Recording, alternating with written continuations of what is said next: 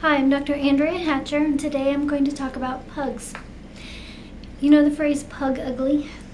Well, it's actually in reference to a breed of dog that's so ugly that even their own mothers would have to admit it. Now don't get me wrong, I love pugs. I have one. But one of this breed's virtues isn't beauty. Pugs are brachycephalic, which is medical speak for has no nose to speak of. They generally run between 14 to 25 pounds.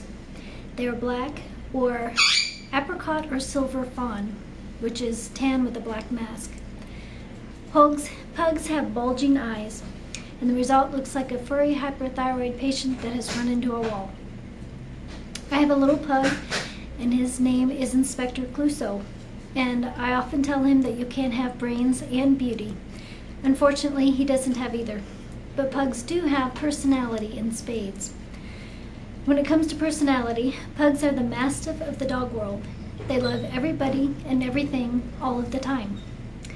I met my first pug at the veterinary clinic where I worked at when I was in veterinary school.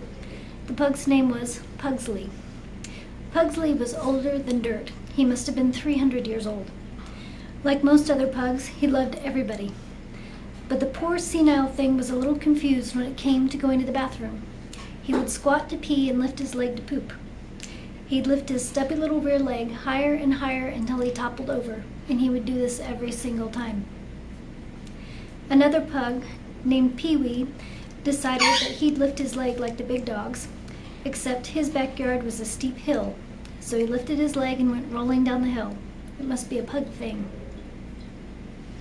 I had a pug who was named Frodo, and his mother was a fawn and black pug named Zaza, and she was a heavyweight when it came to breeding.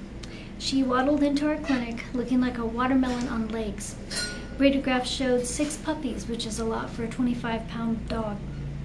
Because of their smashed-in faces, pugs have tiny nostrils and shortened tracheas, or breathing tubes.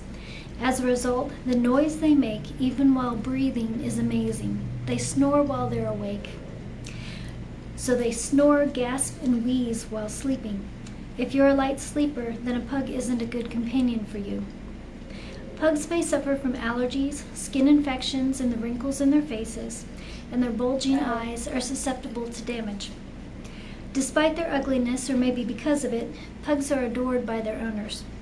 They don't require a lot of space. They usually run out of breath before too long anyway, and their cheerful disposition makes them a good pet.